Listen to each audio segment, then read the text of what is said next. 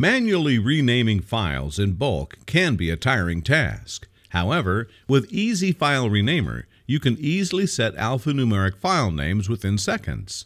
After launching Easy File Renamer, click on Add Files or Folders to load files that you wish to rename.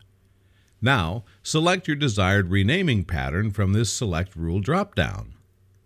You can add numbering, prefixes, suffixes, or remove and trim text. You can also change the existing file names to uppercase or lowercase. The good thing is that you can add multiple rules as well. After selecting the relevant rules, click on this Add Rule button.